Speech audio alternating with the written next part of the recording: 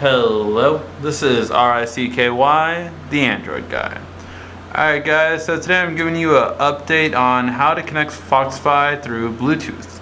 The reason is because I've been noticing every once in a while my Foxfi will just not be connecting for some reason, and it's really annoying, and that's when I try to do it through the Wi-Fi hotspot. But if you guys never noticed before that Foxfi has another section to it called Bluetooth. And so this can be used with all different kind of devices, and I'm going to show you how to do it now. So I'm going to activate the Foxfi on here, and as soon as I hit yes, it's going to be visible for 120 seconds. So I'm going to hold off on that for a second. And on my tablet, I'm going to download an app to make this work, which is called PDA Net Tablet. Okay, so you're going to download this app as well as Foxfi, and then you're going to click open on PDA Net, and you can click configure, and you click it of how you want to connect to it. So this will also improve for you guys that have been having trouble with the Android Wi-Fi. You can actually just click this and it'll make it easier for it to connect.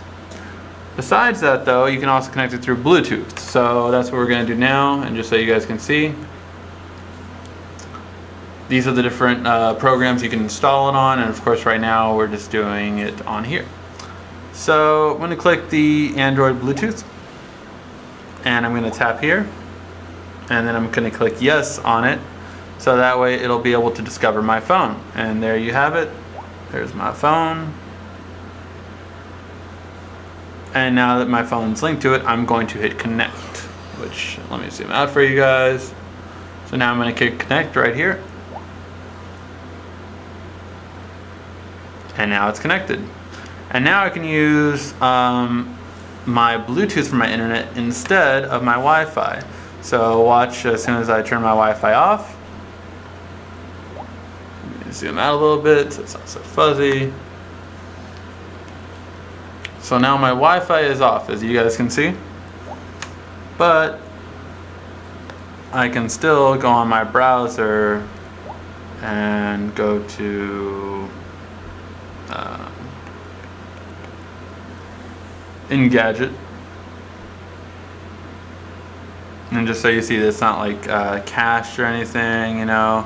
Let me click on this new Toys R Us tablet,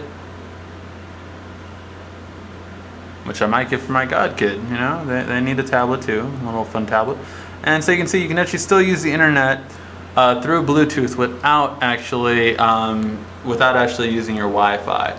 So that's how you set this up. If you have any questions about it, feel free to ask. Once again, this has been RICKY, the Android guy. Thanks for watching.